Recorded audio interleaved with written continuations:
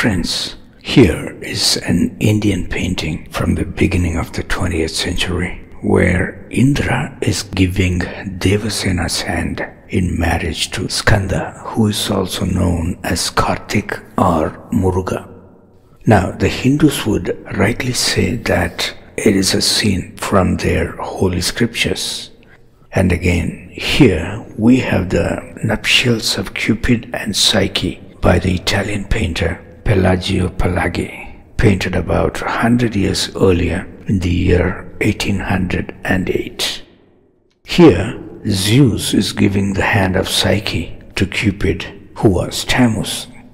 The characters and the incident depicted in these two paintings are one and the same. So, where did this incident take place? That is what we are going to figure out now. Well, it happened about 330 years after the great Jalpralaya of Noah, who is Manu. After the total destruction of the whole world, civilizations were re-emerging all over again. King Nimrod of Mesopotamia, known as Lord Shiva in Hinduism, was very popular, and he was turning the people against the God of Noah, the creator of Adam, Eve, and all of us.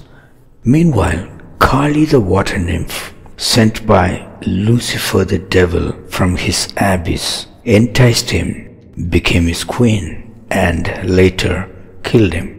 Taking over his throne as Queen Semiramis, she started ruling ancient Assyria. Soon after that, she also gave birth to a son named Tammuz. As one can assume, having a baby without a father did raise some eyebrows among her nobles and citizens. Lucky for her, God's own prophecy, well known among the people, saying that the seed of a woman would crush the devil's head for deceiving Eve, came in handy to tackle the situation. She said that Nimrod had ascended to heaven as the sun god, and he impregnated her through his race, and the child that is born of her was the seed of the woman, the savior of mankind that God had promised in the Garden of Eden. Meanwhile, being a creature from the abyss, in spite of her beauty and power, she could not find a human lover who would truly love her, because her boss Lucifer never taught love in his kingdom. Then she ended up having an incestuous relationship with her own son Tammuz. The Near Eastern literatures praise her romance with Tammuz as something nothing short of divine. Well, here is where our drawings come into scene.